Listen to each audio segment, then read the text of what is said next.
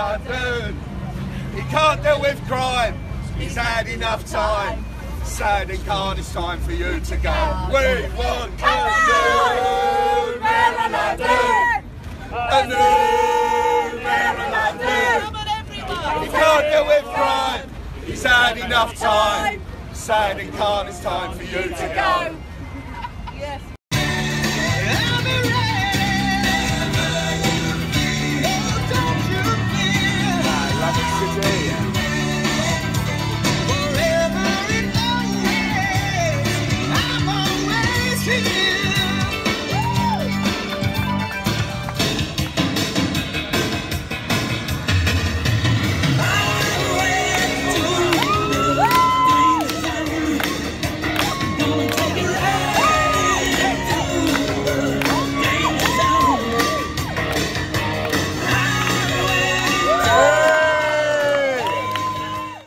I crowdfunded to fly a blimp of Sadiq Khan, and today we've done it. So I think it's gone to plan.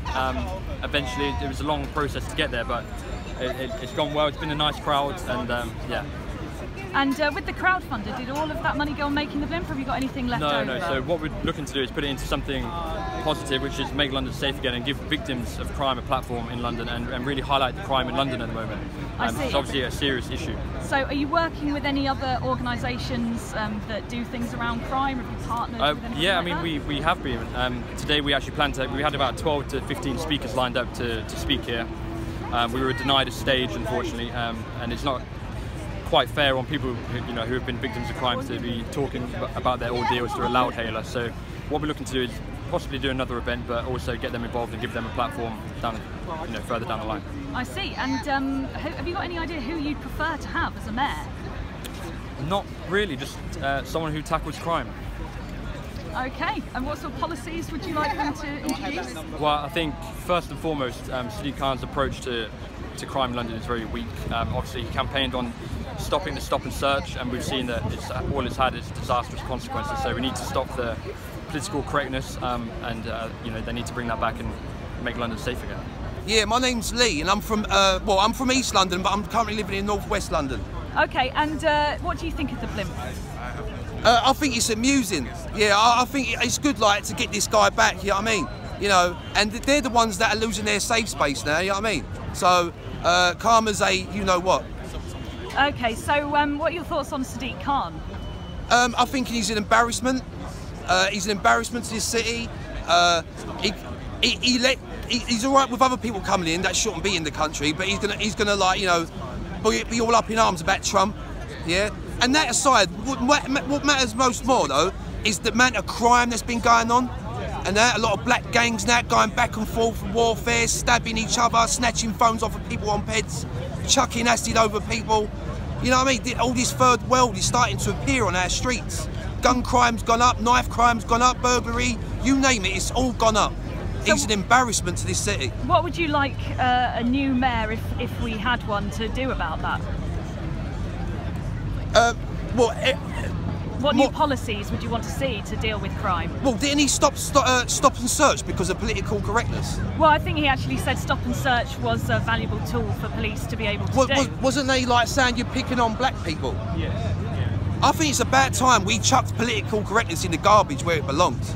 That's what I think. Sadiq Khan hasn't stopped stop and search though. He said police should have the confidence to do that. Well, if you're gonna use one-liners like London's the most safest city in the world, and there's nothing there to show of it, we're going backwards. And what else did he say? Terrorist attacks are just part and parcel of living in a big city now. Yeah, I know. The man's ridiculous. The man's an embarrassment.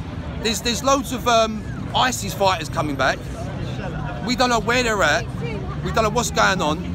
Nothing's changed. You know what I mean? This country's on the highest alert, and we're just seeing more of the same stuff. But it's just getting slowly but surely getting worse. It's getting more third world, and it's just getting to a point where you wake up now every day and you're reading so many different articles and things of people being stabbed and that, and you live up the road from these places. You know what I mean? That's the scary part about it. My name is Austin Obodo. I'm the founder of First of Trump here in UK. And we recognise you from the Trump blimp protest. You went to that as well, didn't you? Yes, I was here. And you're here again, repping Trump. So why are you doing this at the Sadiq Khan? We are here to reaffirm what Trump is saying, that London is no longer a safe place. And you find out that ever since Sadiq Khan has been the mayor of London, the rate of crime have increased, double that of New York and Chicago in the United States.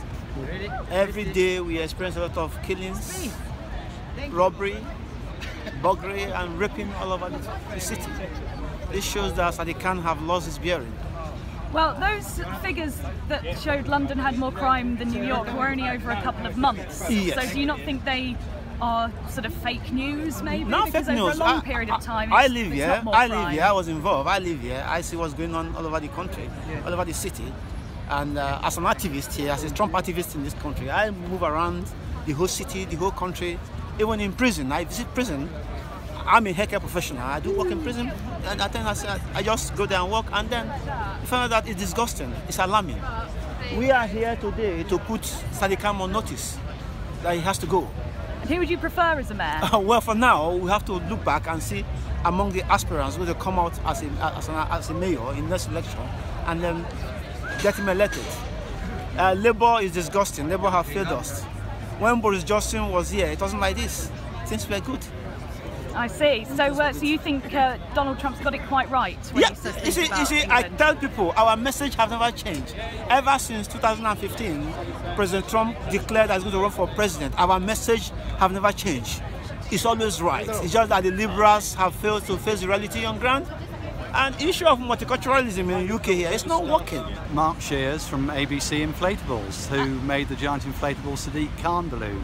And what do you think about the balloon? I think it's a great shape, and it's one that lends itself to being made as an inflatable. We often get asked to make special shapes, and they're not always suitable to make as an inflatable. Inflatables naturally want to blow round, so if it's a difficult shape with sharp edges and corners or a box shape, it's difficult to produce. So something like this, particularly a cartoon style, is much easier.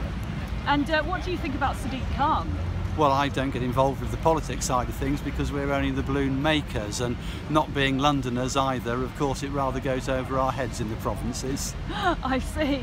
So you don't hold any opinions on the organisers' ideas about his dealing with crime or anything like that? No, we're just here as the balloon makers and operators, because with special shapes it's not usually something which a client can operate themselves. First of all, there's the helium gas requirement, because generally they'll need more helium gas than an aerodynamic shape, so that's something that we organise as well. And then of course, because of the site location and the health and safety issues and the permissions issues, generally they want a professional company to manage it on behalf of the client.